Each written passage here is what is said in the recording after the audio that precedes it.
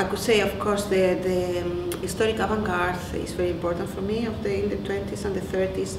Dadaism is very important for me. Tristan Tzara, Hugo Ball. Very important, the next one in the 60s as well. I was not a big fan of Fluxus, but I'm starting to be. It's a late love, especially George Brecht and Ben Patterson. I like very much this work, which I have discovered late actually, because I used to dislike the Fluxus of Yoko Ono, and this is no offense meant with this. And then I like very much historical artists such as Dan Graham, Félix González Torres. They have been a big influence on me, and Rupert Berg too.